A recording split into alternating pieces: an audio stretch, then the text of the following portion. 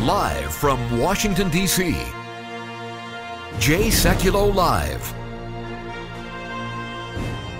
Phone lines are open for your questions right now.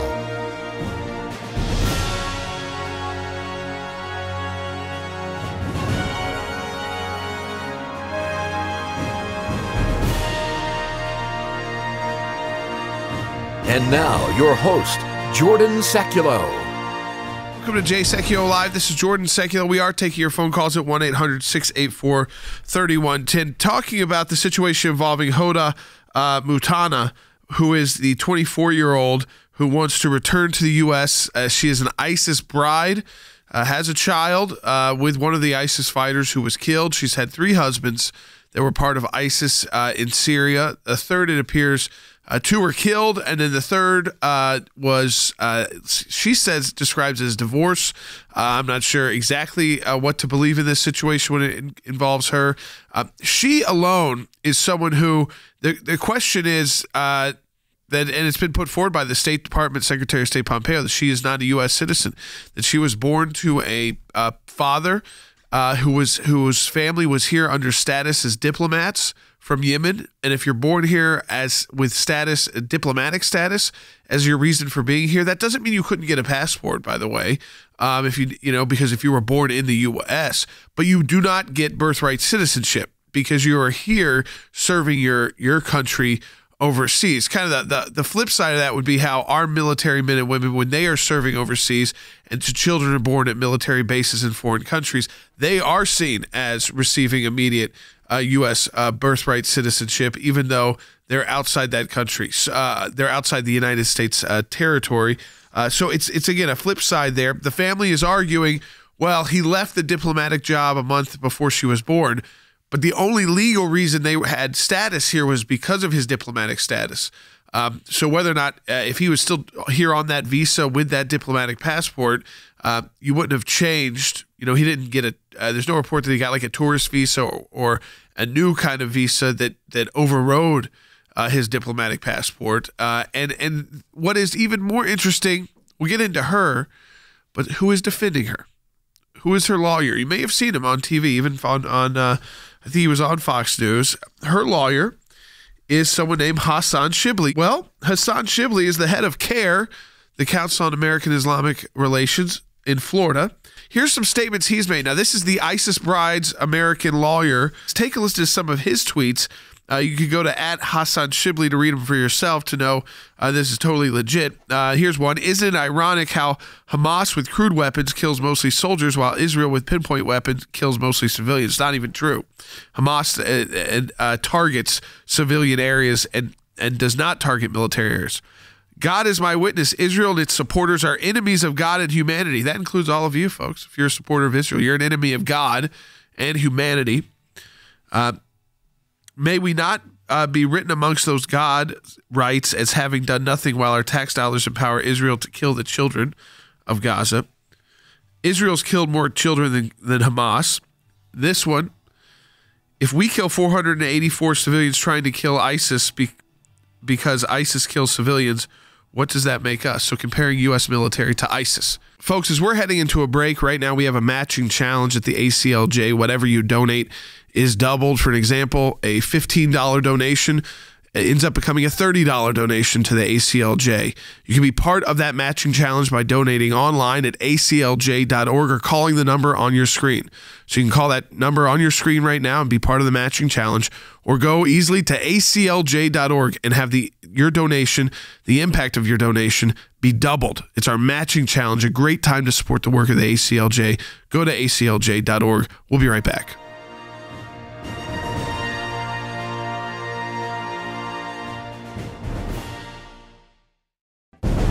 It is a critical time for our nation, and the American Center for Law and Justice is on the front lines, defending life and liberty, engaging the issues that matter most to you and your family. Whether it's working to protect Americans from the dangers of radical Islam and the persecution of Christians, to defending life at the U.S. Supreme Court, to protecting your religious and constitutional freedoms, we could not do this work without you, without your support. And now your support can really make a tremendous difference. For a limited time, you can participate in the ACLJ Matching Challenge. If you make a gift now, it will be doubled. $25 becomes $50. A $100 gift becomes $200. Please stand with the ACLJ right now and call 1-877-989-2255. That's 1-877-989-2255, or go online at aclj.org. Thank you for your support.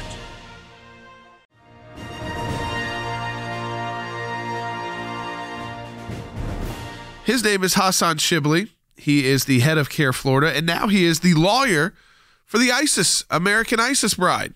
So-called American, by the way, because there's a dispute over whether she is even a citizen. Now, to our government, there is no dispute. She was born under diplomatic protections as a diplomatic visa, a diplomatic passport, that her father was a diplomat from Yemen, and even though he may have left that position, if you were legally here for that reason, in our laws, it's clear you're not a U.S. citizen if you're born here to diplomatic parents, and if that's the reason for being here.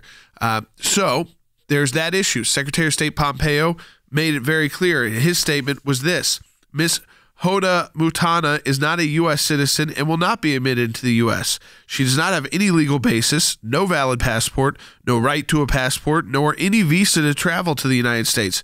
We continue to strongly advise all U.S. citizens not to travel to Syria.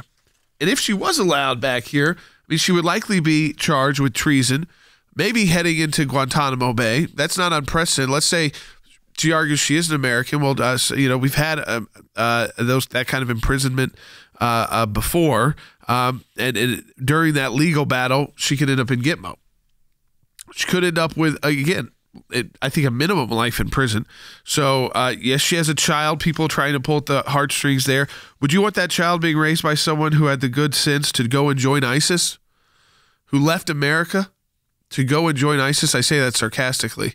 This is not someone probably should be raising that child. And again, she's making the decision. If she wants to come back here, she's got to know and understand that means she'd be giving up raising her child. So first to Andy Economo. I mean, Andy, this again, we look at Hassan Shibli, her lawyer statements that we're all enemies of God and we're enemies of humanity if we're pro-Israel, and her statement, go kill all of us. Yeah, this is a person who is a despicable anti-American traitor. Even if her actions now, she's repented of them. God knows what she did over there, what executions she witnessed, probably did, participated in, aided and abetted. She's had 3 husbands, all of whom have been jihadists and terrorists. She's had a child by one of them. I don't blame the child, and I don't ascribe any of the sins of the parents to the children. But as you said, that child should not be raised by a woman of this nature and this kind of person. And the president and Mike Pompeo, the Secretary of State, have done the correct things in refusing access of her back to the United States. If she does come back here, I think she should be imprisoned in Guantanamo, should be tried as a traitor. But this is a despicable thing to say. Go on drive-bys, kill and spill all of their blood. This is the kind of person who wants to come back to the United States, and there are those who advocate that she should. I say never. And realize that this is an individual who's being represented by the Council on American Islamic Relations, their executive director in Florida, Hassan Shibli, who's put out not as direct, not saying to go and kill the people, but calling us all enemies of God and humanity. So what's the next? What do you do with enemies of God and humanity under Islam? Probably what Mother Jihad tweeted out, which is Hoda Muthana, this ISIS bride. That was her Twitter handle. You go on drive-bys and spill all their blood, or you rent a big truck and drive all over them. I mean, that's what you that's the rhetoric flows. It goes, okay, these people are enemies of God. They are enemies of humanity itself. So if you even support Israel, then what flows from that, the next step is you've got, enemies are bad. Yeah, and you kill them, according to ISIS. Yeah. And she is a devotee to ISIS. I think it's interesting that the tweet you read, Jordan, is not her only tweet. There are 4 years' worth of tweets by this young woman as an ISIS bride. She says she did witness atrocities and executions, committed by ISIS. I think it's interesting that she suddenly developed a conscience and wants to repent and come home as ISIS has lost all of their territory. Tens of thousands of them have been killed. There is no caliphate. And so now suddenly, because there is no other place to go, she wants to come back home. I think her repentance is quite convenient. I don't believe it's sincere. You never know what's in a person's heart. Even if it were sincere, her actions fit the very definition of what treason is. And if she comes back, she has to be held accountable. The other thing concerning her passport, if it was granted to her mistakenly or under false pretenses because her dad was still under his diplomatic cover here as a citizen of Yemen, that means that that passport can be declared not valid even if she had one. Even if she's an American citizen, the U.S. government is under no obligation to facilitate transportation of a U.S. citizen back home. If she is indeed a citizen, if it has to be adjudicated, they would have to deal with her if she showed up at customs at the airport or at the border. But we are under no obligation to facilitate her travel back to the United States. And quite frankly, I don't think she should be allowed to come back to the United States. Take a listen to her attorney, Hassan Shibli, trying to defend his client. This is the head of CARE. Take a listen to his sound trying to defend this ISIS bride. It's difficult to know what exactly she did at this point while she was in Syria because she didn't have complete control over her social media. And I think what's mind-boggling right now is that the New York Times, The Guardian, and ABC News have all been able to interview her on the ground, her side of the story, and they've all found her very, very genuine in her tremendous remorse. They found that she was very naive. I mean, she's 24 years old. We know she witnessed the executions. She put out the propaganda for people to kill. She may not like the situation. The caliphate's fallen. I mean, it's kind of interesting timing, Harry. The attorney leaves that part out, that she's doing this because there's no more caliphate. I think you're precisely accurate. Remorse is not good enough, in my opinion. No. Hoda was an opportunist who wants to come home after ISIS lost its caliphate. Yeah. I think that's the bottom line. Folks, as we're heading into a break right now, we have a matching challenge at the ACLJ. Whatever you donate is doubled. For an example, a $15 donation ends up becoming a $30 donation to the ACLJ. You can be part of that matching challenge by donating online at aclj.org or calling the number on your screen. So you can call that number on your screen right now and be part of the matching challenge, or go easily to aclj.org and have your donation, the impact of your donation, be doubled. It's our matching challenge, a great time to support the work of the ACLJ. Go to aclj.org. We'll be right back.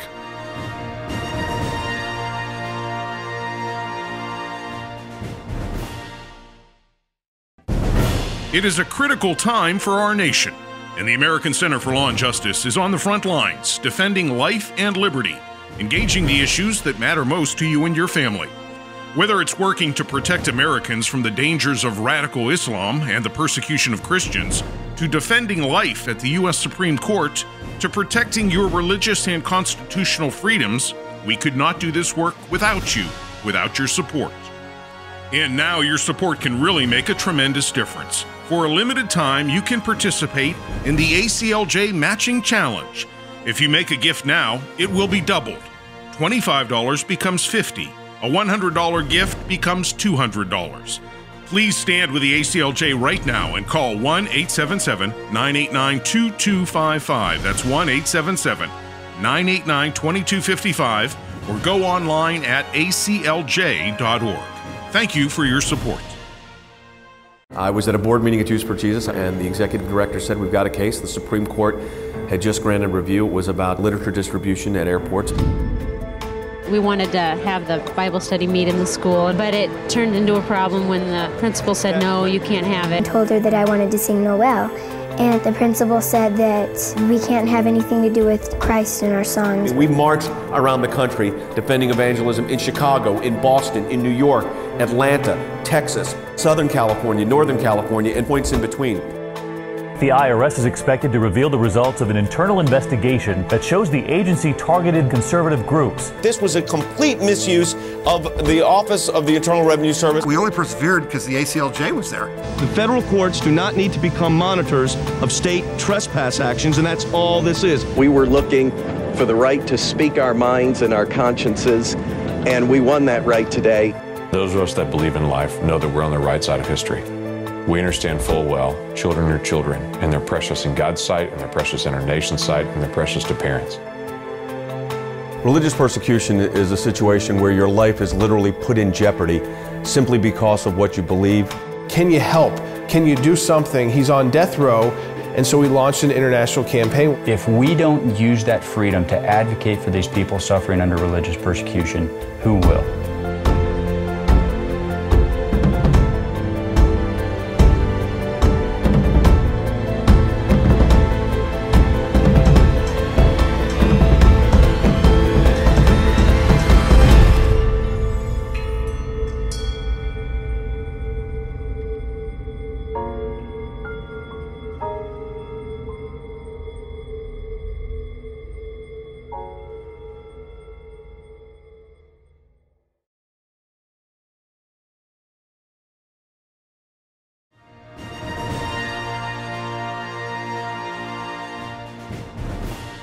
His name is Hassan Shibli. He is the head of the Council of American Islamic Relations. We went through some of his tweets about how anybody who supports Israel is an enemy of God and humanity.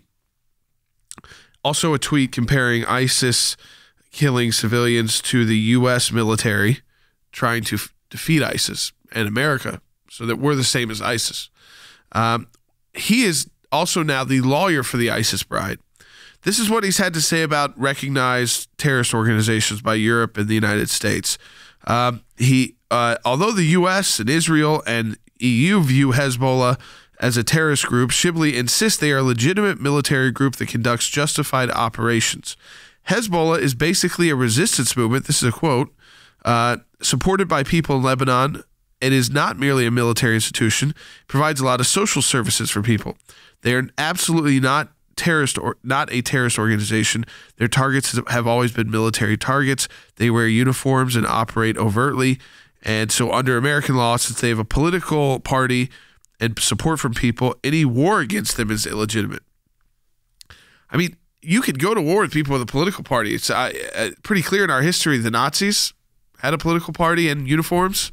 And we went to a just war with them. So again, this idea of, see, if we don't hide, we're not terrorists. And so if we put on a uniform, you can't go after us, but we can do whatever we want. I mean, Wes, you've been diving into CARE, and I want to explain to people because, listen, we have new audience all the time, and it's been some time since we've really focused in on this organization. You've done the research to kind of explain to people who this organization, what they are all about at their core. Yeah, they were founded in 1993 in Philadelphia by leaders of what is now the defunct Islamic Association for Palestine.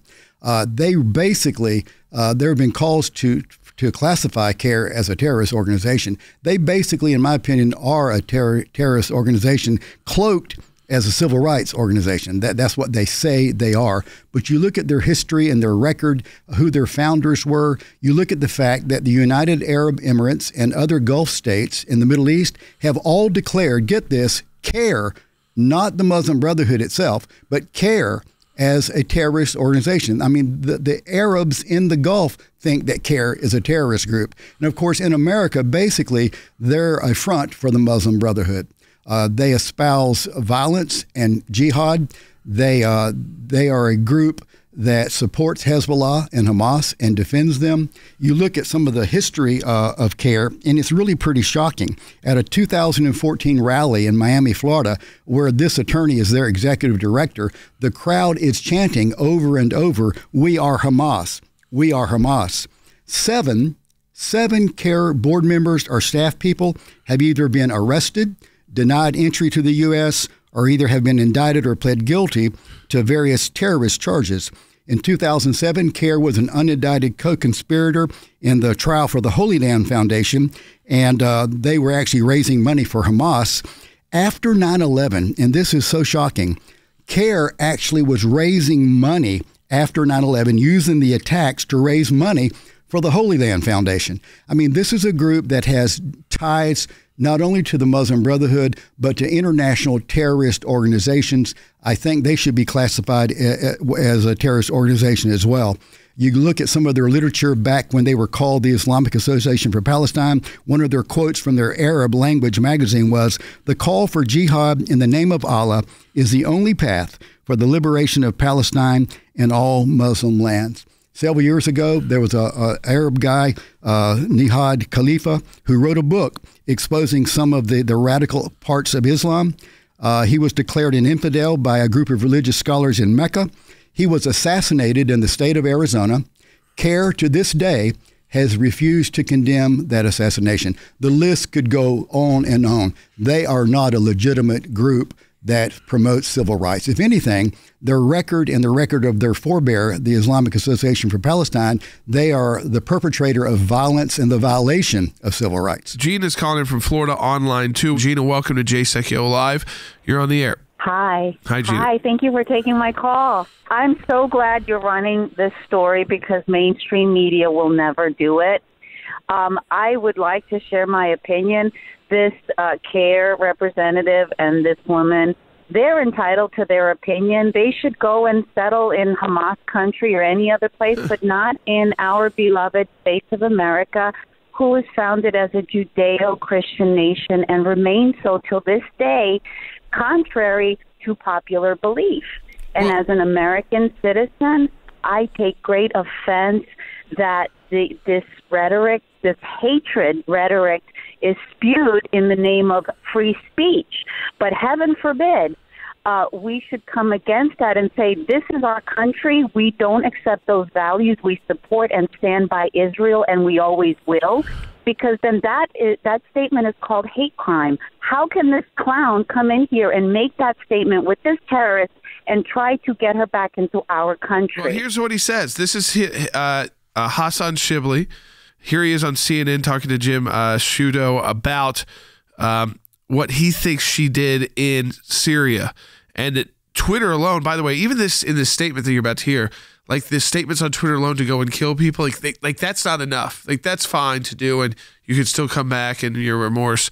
But take a listen, Bite 12. Did she provide support for acts of terrorism as far as we know, she ISIS did not. Carried out while she was there? As far as we know, she did not. But this Sunday, I actually called the FBI and I told them that, you know, the media is out there interviewing her. I think you owe it to this country that you go and you interview her. You see what law she's broken. You see if she's a threat. Do your job. Go interview this American, and they've refused to do so. So that's really mind-boggling. I mean, one, you could argue that she's not an American, but two, Andy, right off the top there, he is an attorney, but obviously doesn't understand what aiding and abetting a terrorist is, because providing them shelter, being their wife, providing them food, having their children, taking care of the home while they're out in the out waging terrorist attacks. Right.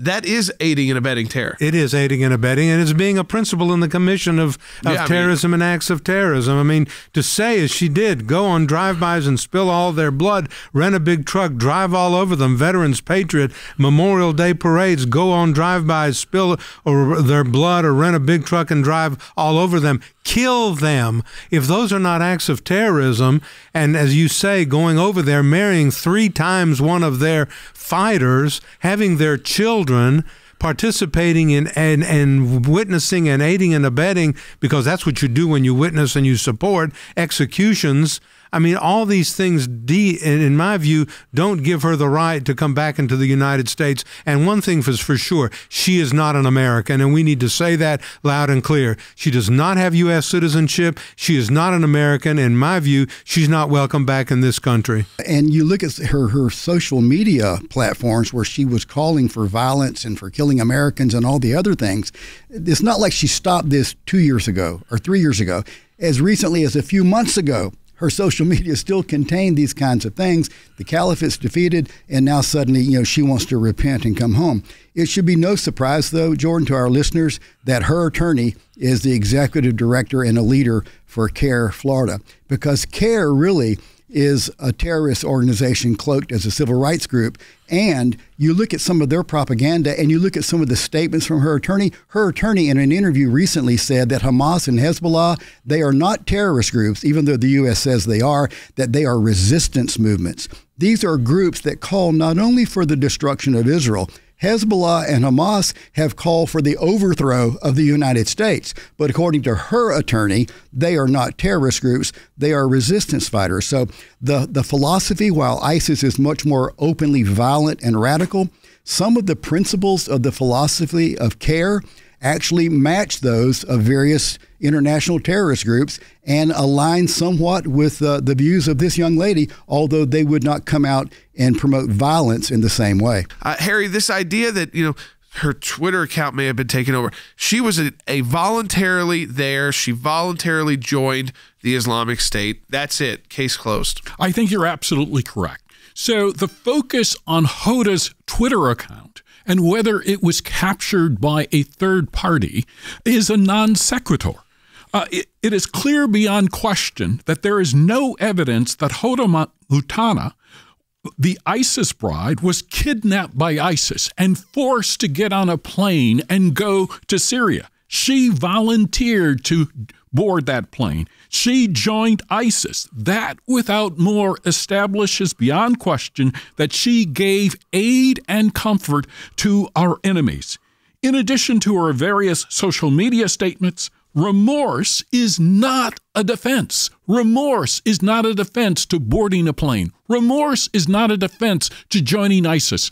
And so her lawyer is offering a defense which is grounded in an illusion, in my opinion. As we close out the show today, folks, let me encourage you to support the work of the American Center for Law and Justice by donating to the ACLJ. This is a great time to donate. Why? Because it's our matching challenge. That means this month, whatever you donate is doubled. So a $20 donation to the ACLJ becomes a $40 donation, and every donation is doubled. So a $5 donation becomes $10. You're only charged that $5 and it becomes 10, or 20 that becomes 40, you're charged 20. That's at aclj.org or by calling the number that's on your screen. So either way, you can be part of the matching challenge and have the impact of your donation doubled. So double the impact of your gift. Either call the number on your screen now or make your donation online at aclj.org. We'll talk to you next time. It is a critical time for our nation, and the American Center for Law and Justice is on the front lines, defending life and liberty, engaging the issues that matter most to you and your family. Whether it's working to protect Americans from the dangers of radical Islam and the persecution of Christians, to defending life at the U.S. Supreme Court, to protecting your religious and constitutional freedoms, we could not do this work without you, without your support. And now your support can really make a tremendous difference. For a limited time, you can participate in the ACLJ Matching Challenge. If you make a gift now, it will be doubled. $25 becomes $50. A $100 gift becomes $200. Please stand with the ACLJ right now and call 1-877-989-2255. That's 1-877-989-2255, or go online at aclj.org. Thank you for your support.